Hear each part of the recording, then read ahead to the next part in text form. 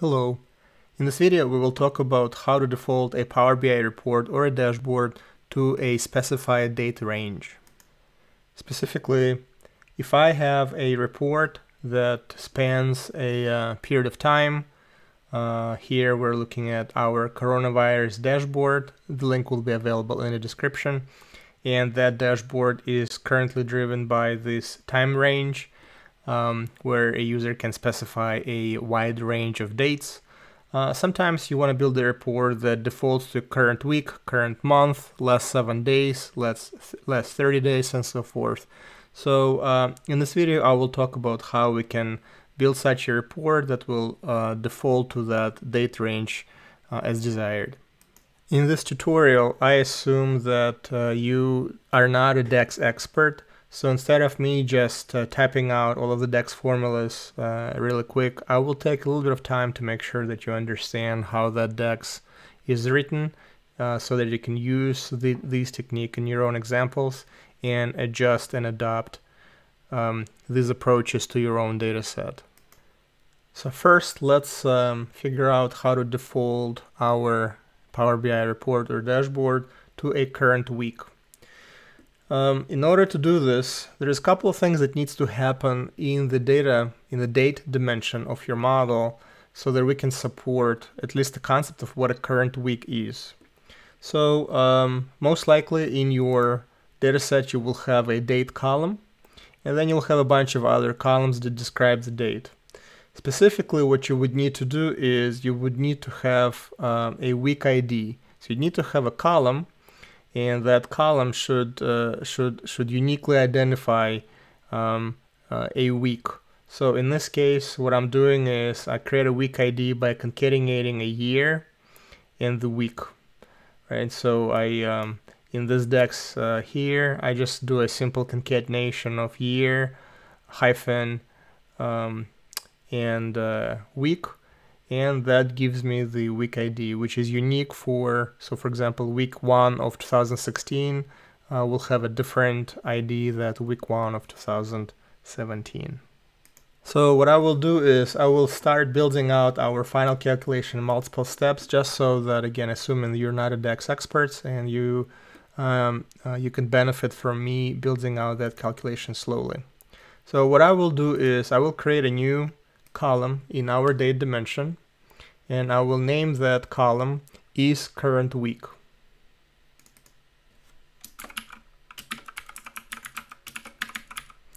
So now what I need to do is I need to say yes if this row in this date dimension is representing a current week, and I will say no if this row in this dimension does not represent a current week. So what we will do is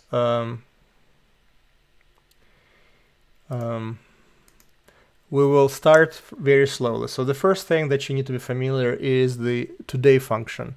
So the first thing I'll do, I'm just gonna type that out and hit enter. And what that DAX function does, it just populates every row in this dimension with the value for today. So today, at the time of this video, is 19th of May 2020. So you could see that every column in the video is populated with that number. So now what we want to do is we want to find the week ID for the current week. So one way we can do this is to do a simple if statement. We're going to say if the current date, which is date in our table, is equal to day, we're going to return true, yes. And if it's not, we're going to return no. Okay, so a very simple if statement. So we're going to go through every row in the table, and if it's the same day as today, we're going to say yes, and if it's no, we're going to say no. Hit enter and see what we get. This is going to take a little bit of time to process the statement. And now we see a bunch of ands for no, and we also have a y. And we see that sure enough, 19th of May, which is today, we have y. And now we know that the week ID for the current week is 2020-W21. So now what we need to do is we need to write the logic that instead of just marking one row for the current week, we want the all 7 rows where the week ID is 2020-W21 are marked as Y. So let's see how we can achieve that goal. So let's go ahead and start writing this down. So what we're gonna do is we're gonna introduce a variable, and if you're not familiar with variable, it's worth your while to do a little bit of a digging and understand how that works. Basically, the way we're gonna do it is we're gonna say we're gonna declare a variable, call it current week, and now we need to make sure that we calculate that variable. So what we need to do is we need to find that current week as we're traversing the entire data set. So as you probably know, when you create these calculations for a column, that calculation is created viewing just one row at a time. So if I start in the row 1 for 2016, I only see that one row. I don't see the entire data set. So I need to step out of the current row, look at the entire table, and find that week that corresponds with today's date. So the way we do it is we're going to use a calculate function. And calculate function is the function that allows us to play with the default filter context for our expressions. So what we're going to do is we're going to say calculate, which will allow us to specify a different filter. And now we're going to say max. So the reason we're going to do max is because we would just want to return one row. If you don't specify max, we run a risk of our expression returning more than one row, and we're trying to just write one value into the current week. So max is usually a good way to just make sure that our return value is a singular value. Now we're going to specify which column in the table we're looking for. So we're looking at date week ID. So that's this column. And now we need to make sure that we only get the week ID for the week where the date is the same as today. So the way this is gonna work is we're gonna use a filter function, and we're gonna put a new filter on our table. We don't want to just see the current row, we want to see all rows. So we're gonna say all date. So by us saying all date, we now are looking at the entire table. And now we could put our filter function. We're gonna say where date column is equal to day. So now when this statement is executed, we're going to get the value of the current week. So in our case, if you remember, it's going to be 2020-W21. And now we just have one more thing to do, and that is we're going to return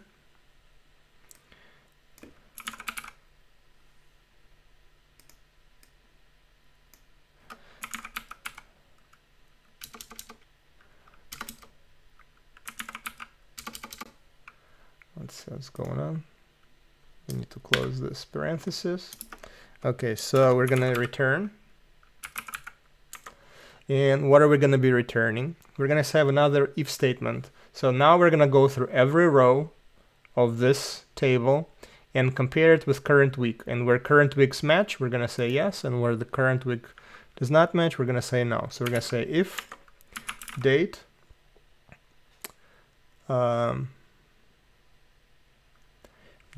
week ID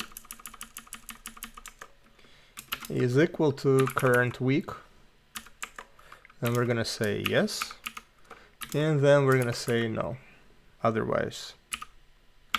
And that's it. Once this logic is run,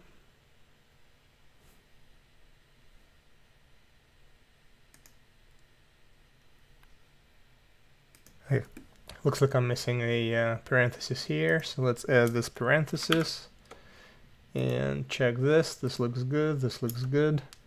Hit enter again. And now we see that all 7 records for 2020 week 21 are marked as Y. So every time we refresh our model, it's going to run this logic, and whatever the current week happens to be, it will be now marked with Y in isCurrentWeek column. The next thing I want to do is, let me unfilter that. I want to create another column that will default, it will help me mark only the records that are within the last 7 days. Again, I'm gonna maybe go a little bit slower for some of you guys, but again, this video is for the beginners in DAX, so just bear with me. I'm gonna again step through different steps to really make sure that if somebody's struggling with the calculations, they can understand all the steps. So I'm gonna create a new column, and I'm gonna call that column is last 7 days.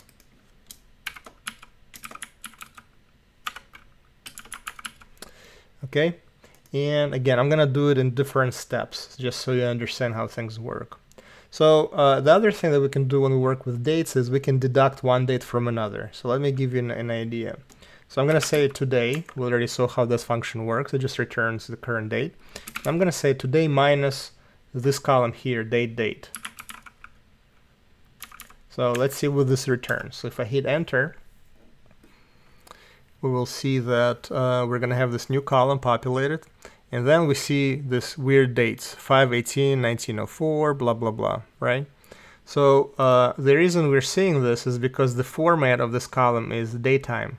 If I'm going to change this to whole number, you will see that what's going to be in this column is the difference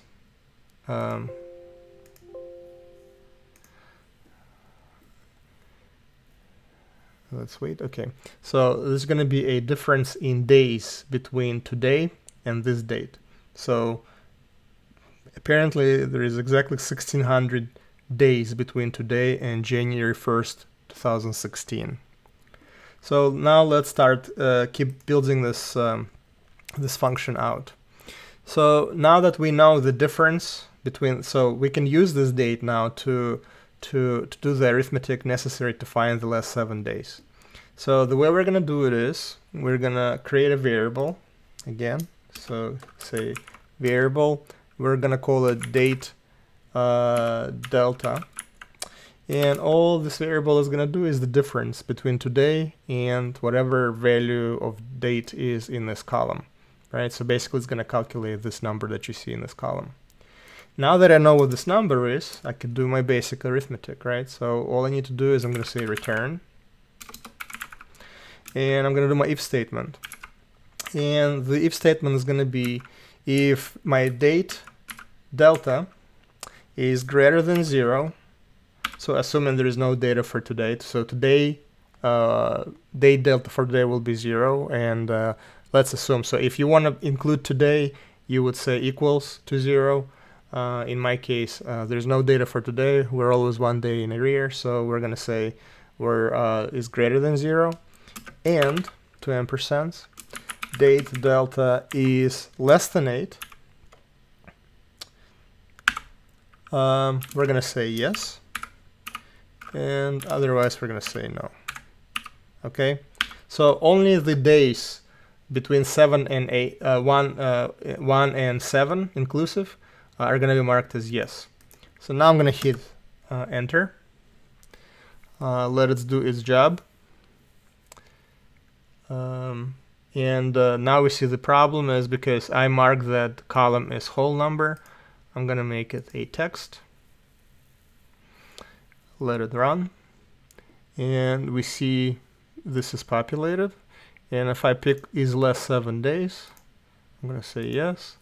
We see the last 7 days, starting from 18th, which is the day before, and going back for 7 days. 1, 2, 3, 4, 5, 6, 7. So these are the last 7 days relative to today. And again, every time I process this model, both of these columns will update. And you can see that only 2 of the last of these days, last 7 days, are in current week. So today is Tuesday, and you can see only Monday and Tuesday are marked as yes in current week, and then these are the yeses for the last 7 days. Okay, now that we added this logic to our date dimension, let's see how we can accomplish our ultimate goal, is to have our report auto-advanced as current week and current month or last 7 days change. So we're going to go to our report, and actually the heavy lifting's already been done. All I have to do is click on filter, and then let's say we're going to do the current week. So I'm going to grab this current week, add it to the filters on this page, and just say yes. And now we only have 2 data points for May 17 and May 18. So in this particular case, current week is not full, right? So I could have written a logic to do prior week and other things, but you get the idea. So I'm going to take this out, and I'm just going to add another filter that says is less 7 days. Add it to our filter and say yes. And now you see that it's only showing me the May 12th through May 18th. So this, every time I process the model, let's say all I need to do to make this logic work is set up the processing for the model to be done daily. So as new data comes in, a model is processed, the date dimension will be processed as well. It will get recalculated, and all of those y's and n's will get updated.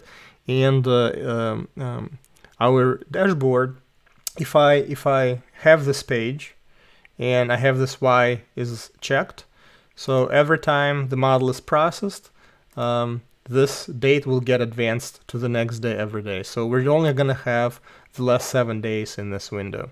So you can use the same logic for variety of purposes. You could say last current fiscal month, or last closed month, last number of business days. We will have another video talking about business day calculation, but the approach will be the same. You add the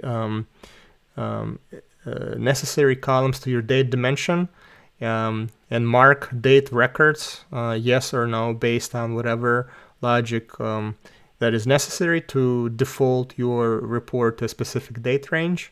And then you just add that filter to either the whole report or just a required report page, and you set it and forget it. Every time the model will refresh, every day the users go to your page, the screen will automatically default to the desired date range. Hope you found the calculation approach to break it down in different multiple steps useful. Hope you enjoyed that video, and please come again for the next one. Thanks, bye.